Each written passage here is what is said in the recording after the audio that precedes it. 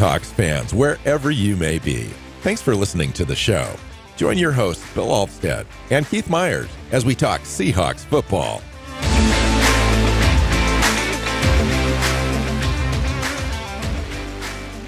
Hey, Seahawks fans. Welcome back to another episode of the Seahawks Playbook podcast. I'm your host, Bill Alvstad, sitting down with co-host Keith Myers, here to talk Seahawks football and get away from the loss against the Cincinnati Bengals this last Sunday. We're in our midweek show. We're just talking updated stats and DVOA standings and a few players that are standing out. We're going to go over the injury report and any updated injuries that we can scour and find that will impact the roster this week. Hey, Keith, how you doing? Welcome in. Yeah. Well, we've already kind of rehashed the game the last show. Let's not do that again. But yeah, it wasn't particularly fun. I'm ready to just move on and jump in and do the next thing. And we got some news about some injuries and some guys that have been returning and some guys that have been out for a bit and are now going to be out a little longer. So let's kind of get through there. What do you want to start with? Well, I was just going to talk about the team in general a little bit before we get to the injuries. I know the injuries are really important, but I just kind of wanted to go over some things, in consideration of the loss. I really didn't think that the team overall took a huge step back, if you will. We were competitive throughout the entire thing. We were just lacking in red zone conversions and third down conversions. I think that was the difference. And then allowing the pass rush and kind of having that impact the game a little bit. We can talk about those things in general. We don't have to tie it into the game, rehash that thing. But I think that, I came away a little bit more positive at this time of the week. Now we're to Wednesday than I was on Sunday or Monday, in the respect that I thought the defense played exceptional. And beyond the couple touchdowns they gave up early, I don't know what that was about. It just didn't seem like Seattle was kind of ready to go out of the gate. You mentioned some scripted plays earlier in the week. Mm-hmm. I don't know exactly what accounts for Seattle not being able to get on the field and being ready to turn into the performance that they had after those two drives. See, I don't know if it was so much Seattle's defense as just the very precise execution of plays by Cincinnati, which is why I mentioned the scripted plays, because that's what it was. It was like it was the first 15 plays of the game, which were scripted, and their execution on them was flawless. After that, Seattle was able to turn up the pressure a little bit, and Cincinnati's sharpness decreased because of they're no longer on the script, and the combination was enough for basically Seattle's defense to just win throughout the rest of the game. Yeah. And I think it's, so far, I'm really pleased with the balance of the team so far. Obviously, the offense has struggled a little bit more than I thought they would out of the gate this year. Hopefully they can kind of pull it all together a little bit. We'll see if that happens this week as we face the Cardinals. There's only 4 teams in the top 15 in DVOA for offense, defense, and special teams combined. The Chiefs, the Eagles, the Jaguars somehow in there, and then the Seahawks. That's an indication of a pretty good, well-balanced team, and I think we're seeing that. I would love to see the offense be able to turn it up. If the offense kind of comes to the table in the way that we anticipated that they would at the beginning of the season, this team's going to be a difficult team down the stretch, and I'm here for it for sure. But I wanted to talk about pressure percentages really quick, and running them by you because it involves the offensive line, obviously. Last year, left tackle, 26.4 pressure rate through 5 games. This year, 26.2, basically even. Left guard, 13.2. This year, 19.7.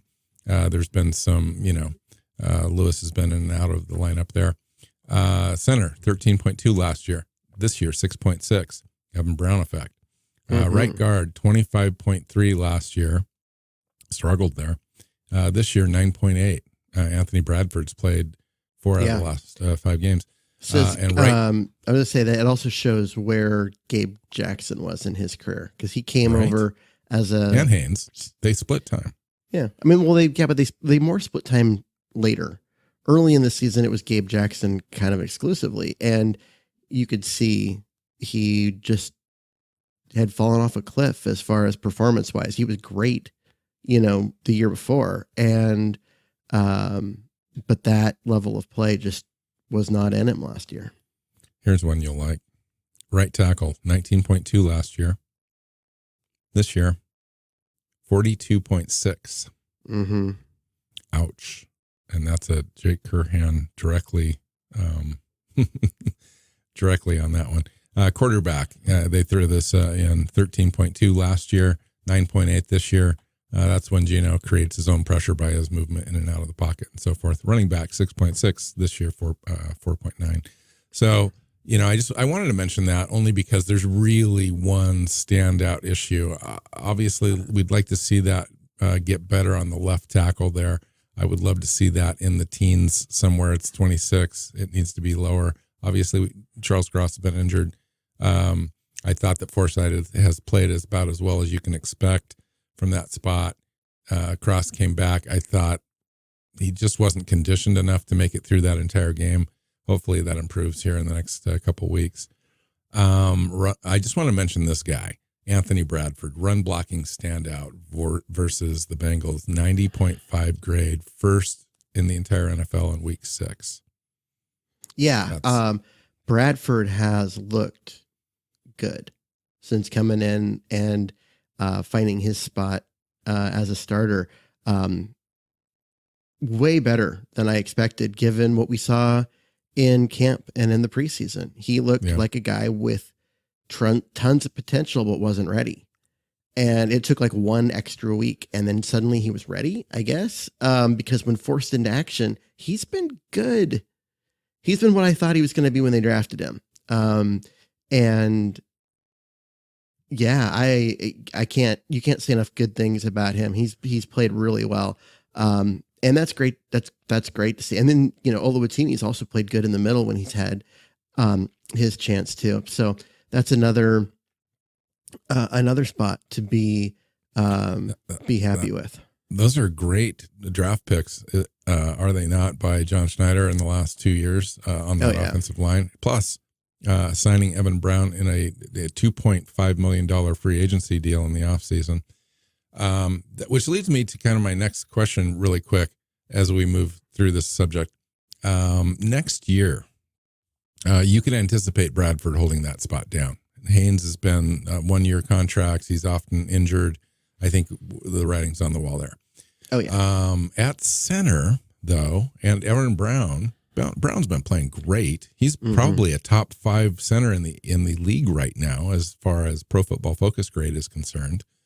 And pressure rates and so forth. He just hasn't allowed any pressures, which is amazing. But given the fact that we do have Oluwatimi, and really Oluwatimi is a one-position player, do you consider, and Lewis is a 1-year deal, but he's been injured, and he gets injured a lot, it seems, the last several years.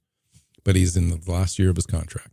Do you re-sign Evan Brown in the offseason, number one? Number two, if you do you slide him over to the left guard spot and allow Oluwatimi and Bradford to complete the offensive line that we can move forward with together for the next 3 or 4 years, all under contract? I would say, I think it comes down to cost, because I do think you move to Oluwatimi at center next year. What we've seen as he's come in is he's been plug and play ready. Evan Brown's been great. And that's the only reason why Oluwatimi is not on the field, more. Because when he has played, he's been good. So that's been just for the cost value. Now, as far as what to do with Evan Brown, like if you can re-sign him for a reasonable number and stick him at left guard, do it.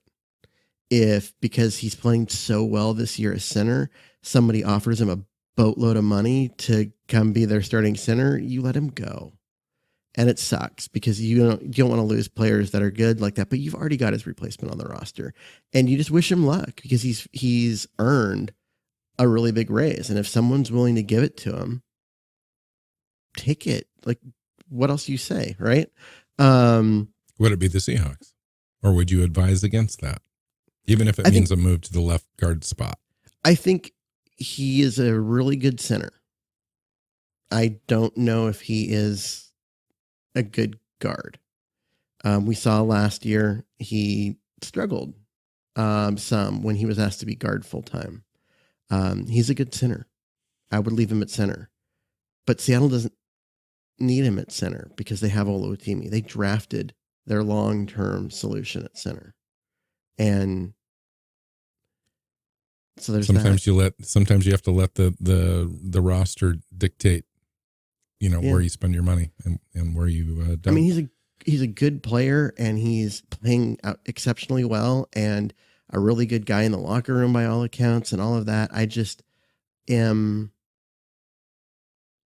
trying to be practical and you've only got 5 guys on the line when people are healthy and having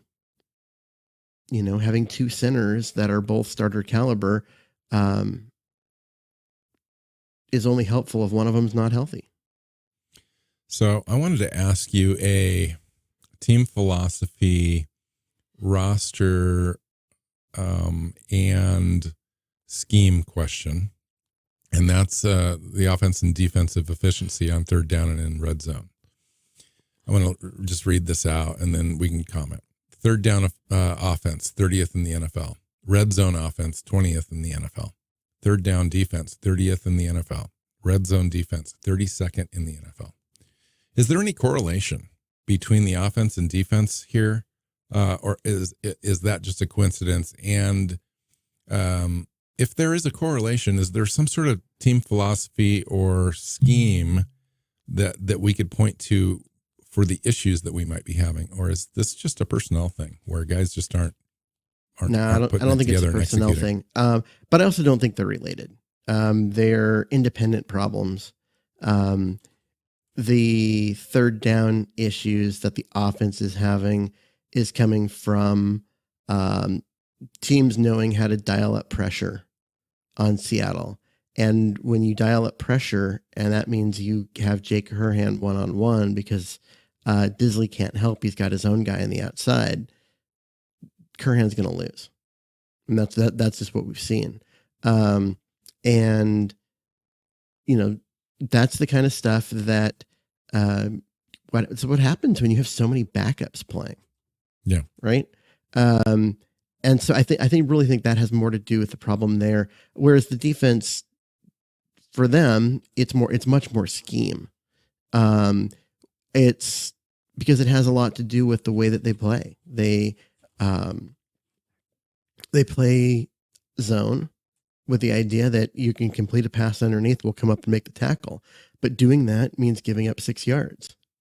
And they give up 6 yards over and over and over again. And it often means second and short, third and short, if it is third down.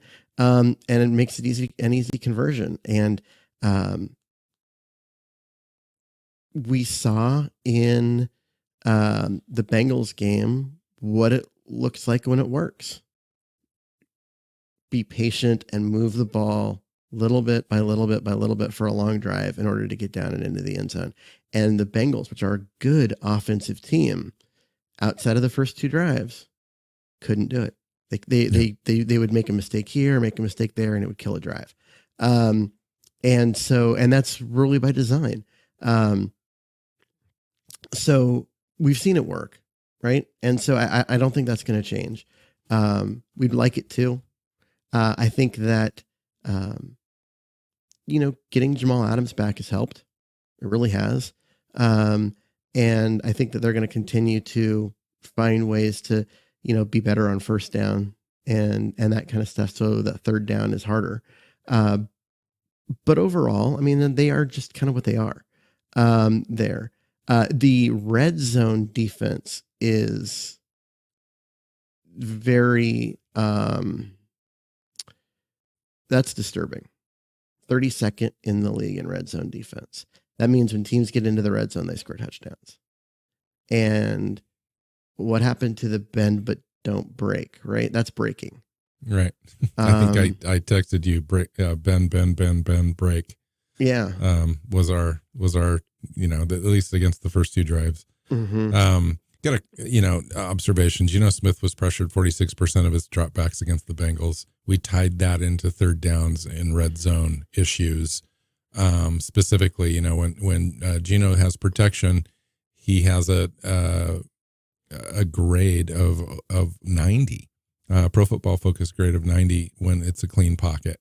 On 26 dropbacks that he was kept clean, he completed 79% of his throws for 244 yards and a 90 grade. On the 22 plays he was under pressure, he completed 47% of his throws with a 41.8 grade. Yeah. And that's directly correlated to being rushed on third down, as far as blitzing, turning up it's an obvious passing down and so forth. That's what I mean when I say pressure is production. Even if you don't get the sack, you just getting pressure on Geno Smith makes him a below average quarterback instead of an all-pro. Right? And those are the difference of the two sets of numbers. Yeah. You just without pressure, he's an all-pro. And with pressure, he's not good. Yeah, there's only 4 quarterbacks ahead of him on a clean pocket grade. Jared Goff, surprisingly, number 1, 92.3. That's actually not that surprising if you've watched him play this year. That's true. He's been Lamar Jackson. Been really good. Lamar Jackson, 92.2. Josh Allen, 92.0. Matthew Stafford, 91.5. And Geno Smith, 90.0. Patrick Mahomes, 80.7. Dak Prescott, 76.3. Et cetera. Couple of players I just wanted to mention stand out. Pro Football Focus highest grade rookie wide receiver in week 6, Jake Bobo. Devin Witherspoon. Not Jackson Smith and Jigba, but Jake Bobo. Yeah. Nice. The Bobo. More Bobo. Devin Witherspoon, 7 combined interception and forced incompletions combined this season, 3rd in the NFL. Ranks among all cornerbacks. He missed a game too. I know. Ranks among all quarterbacks in the NFL this season. Overall, he ranks 3rd with an 84.4 grade. Run defense 2nd. Pass rush 1st. Coverage grade 13th. He was 76.6 after the first game, but 2nd after that first game overall at 87.8. So he's definitely trending in the right direction. The other guy that's trending in the right direction as well is Trey Brown. He's the 5th ranked cornerback in coverage with a minimum of 100 snaps, 83.2 grade. Against the Bengals, he had 29 pass snaps, 2 targets, 0 catches allowed, 1 interception, 1 forced incompletion with a 0 pass. Yeah, see, this is where Pro Football Focuses data breaks down to me. Yeah, I know. Because but I gotta give him props. I mean, it's only one game, but I know, but I can tell you that he gave up more than 0 receptions in that Bengals game. He had a great game, and I'm not trying to take that away from him, but he did get beat a couple of times, not for big plays, but underneath. So for them to say that he gave up nothing is just factually incorrect. And this is why I don't put a lot of stock into those things, especially for defensive backs. If you're not on the field or you're not in the field of view in the broadcast angle, Pro Football Focus is pretty poor as far as how they evaluate. And I just think that's kind of a show there. I'm not trying to say he has been trending in the right direction. He's been good. He was really good in this game. But let's not oversell it and say that he was perfect, because he wasn't. I mean, he just wasn't. Yeah. He was pretty good though. The reason I bring these up too, by the way, is I have a Pro Football Focus subscription, so I can kind of add these things to the color and flavor of the show. But I appreciate your feedback as well, because I'm sure they're not flawless for sure. Boye Mafe, according to Pro Football Focus, Mafe is the 15th highest graded edge defender against the run, 22nd overall among players with at least 100 snaps. And we've seen that. You just have the eye test with Boye Mafe. He's got sacks in each of the last 3 games. 3 games in a row. That is the sign of a very productive edge player. And the fact that he's playing against the run as one of the top edge players in the league And we saw that last year too. So just reaffirming what we saw last year. He's been better than last year. Yeah. He's straight up been better than last year at all phases of everything. Really is most improved player on the team. Like I know that was kind of the quote and what everyone was saying in camp, but you go look at the tape. He was pretty good last year. He's really good this year. All right. So I'm going to read directly off the injury update report. And then also we can talk about a few other players as well that aren't on this list, but we'll include anyway. These players didn't practice. Evan Brown with a hip, Zach Charbonnet with a hamstring, Jake Curhan with an ankle. Apparently he rolled that ankle in the first quarter of the Cincinnati game and continued to play. We can talk about that a little bit in a minute. DK Metcalf with his ribs and hips, just kind of given the day off on a Wednesday. Limited participation is Charles Cross with the ankle, Phil Haynes with a calf, Damian Lewis with an ankle. The fact that he's on limited participation, that's good news for Damian Lewis. Tyler Lockett hamstring, Artie Burns hamstring, and Trey Brown with a toe. Pete also indicated in his press conference this afternoon that Abe Lucas is not ready to return this week. Just coming out early in the week and saying it. So that begs the question, Keith, does Seattle run Curhan out there one more week, or do they call up a guy like Jason Peters who's on the practice squad? And by the way, Peters also has a quad injury. Peters isn't ready because he's got a quad injury and probably isn't available. I think that if Curhan is still gimpy with that ankle, Cross is in there on one side. You've got Forsyth, who has played pretty well. Let him play. I would run. He's. I don't want to take like Curhan hasn't been great against the pass, or you know what I mean, like as a pass rush or pass blocker. Can I tell you what Curhan's done the last 4 games? Sure. 56.2 grade against Detroit, 49.1 against Carolina, 20.2 against the Giants, and 41.6 against the Bengals. To say that he's been poor is an understatement. He's been awful. And that's been as a pass blocker. Yes, correct. Yeah. But what is he as a run blocker? He's probably slightly better. He's paired with Bradford. That's been a pretty decent. Better. Yeah. They get a lot of push on that right side. And that's what he is. He is a guy that is a mauler. He will grind you yards in the running game. But as a pass blocker, he's just not it. And when you've got a guy like Forsyth available, who's kind of the opposite of that, he's a pass blocker who's not as good, as a run blocker.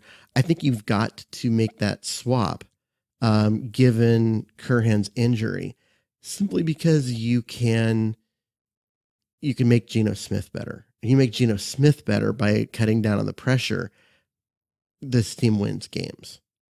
I agree. And yeah, it's important to get the running game going and all of that, but ultimately the passing game in Geno is more important. In the grand scheme of things, I would play Forsyth. So a couple updates. Just got a tad bit of information on Kobe Bryant. He was placed on injured reserve last Saturday prior to the game. He has a toe injury, same injury he's had at minicamp in June. That one took about 5 weeks for him to heal. So if he's on the same pace, for example, he would be available at the end of November, basically. And Kenny McIntosh still unable to practice. Derek Young still unable to go at all. So there's no movement on those guys. I'm a little surprised there with Derek Young, but it is what it is. Other player moves. Cody Thompson signed to the 53. Wide receiver Cody White signed to the practice squad. Undrafted guy out of Michigan State in 2020. Past 3 seasons with the Steelers, both up and down on their roster. Tackle Greg Island, spent some time on the practice squad last year with Seattle. He's back now, signed to the practice squad. and Holton Allers is released, quarterback Holton Allers. So yeah, Allers they're has just been shuffling. Yep, he's been on and off the practice squad.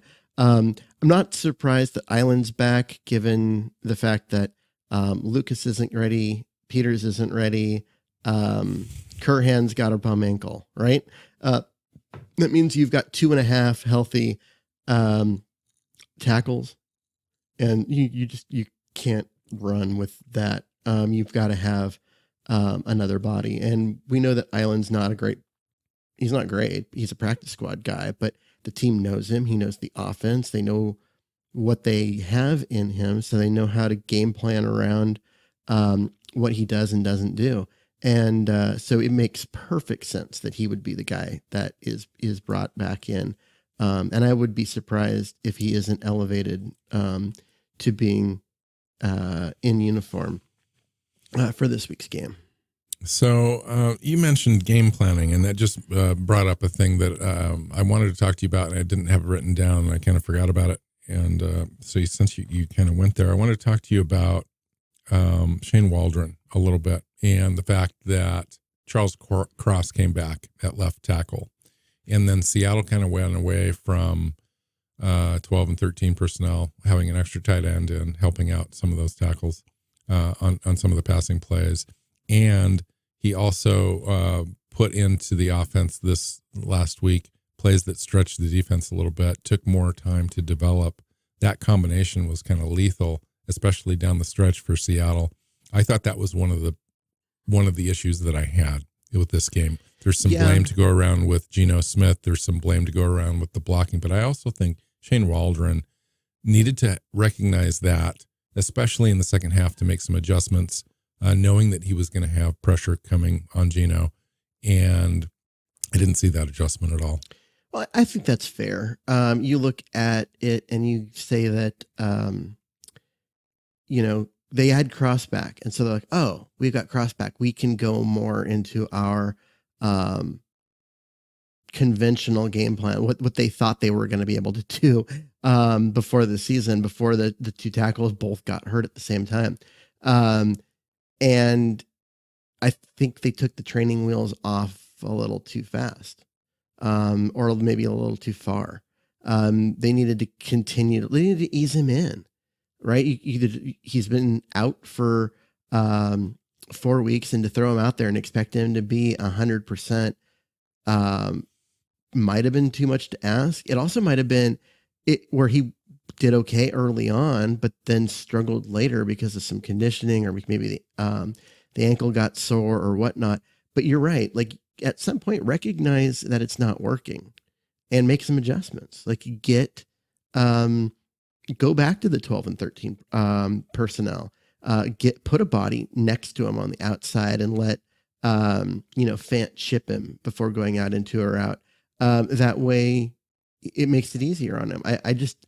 I would agree. I think they should have made some of those adjustments and didn't. But I also don't know if, we don't know with all of it, if it like how much of it is on Waldron, how much of it is on position coaches that at the end of the game were sending out Parkinson a lot more onto the field rather than a guy like Disley, who's a better blocker. And we don't know when they get to the line and Geno and Brown make the line calls, if they were basically not keeping tight ends in where they should have, and instead freeing them up to go out into routes and then having it bite them. And so these are things that are kind of unknown. And so yes, some of that's on Waldron, some of that's not. But ultimately, I think it's a fair criticism that this team got Crossback and are like, oh, everything's great. Let's go back to our normal offensive game plan, and it didn't work because he wasn't ready. Yeah, well, I think that was a little bit of it. In fairness, Cross I think allowed 1 sack and 3 or 4 pressures. It wasn't a hugely poor performance. I think the big issues were still over on the right side with Curhan, especially on the last play. I don't know if you keyed in on the last play or not. Yeah, I mean the last offensive horrendous. play was Curhan, but the whole last two possessions were bad from by both tackles. That's true. And I'll be honest, Evan Brown up the middle too. They were just coming from everywhere. It was nuts. Yeah. I mean, that was their game plan. They figured out that if they just brought pressure, that Geno and company couldn't handle it. And that's a problem, because when they bring pressure, you've got to go to, there's no double teams. You've got to be able to man up and do your thing. And guys just got beat. Cross got beat. Curhan got beat. Brown got beat. Names got beat. And yeah. I think the only guy that I don't remember seeing just getting beat one-on-one was Bradford. So it worked. Now, if I'm Arizona coming up this week, I'm watching what the tape of what Cincinnati did, and I'm bringing people on every freaking play until they and that's fine. Arizona's Arizona's not a bad defense, and we'll go over in our next show. We're going to do a preview. Arizona is not a bad defense, but they don't have the personnel that Cincinnati has on defense to be able to effectively get to the quarterback, even with sending 5 or 6 guys, and their defensive backs aren't quite as good as well. So while they can say that they're going to do that, or in fact try, I think that Seattle's hopefully in a better position to take care of Geno in this game. Cool. I think we're all caught up for our midweek show, and there's a lot of good things still going on. We're 3-2. It's not the worst possible case scenario. I think that we do need to kind of figure a few things out, get some players healthy. I would really love to see Abe Lucas back. I think that would solve a whole host of issues on that offensive line, but we're going to have to wait at least one more week for that to happen.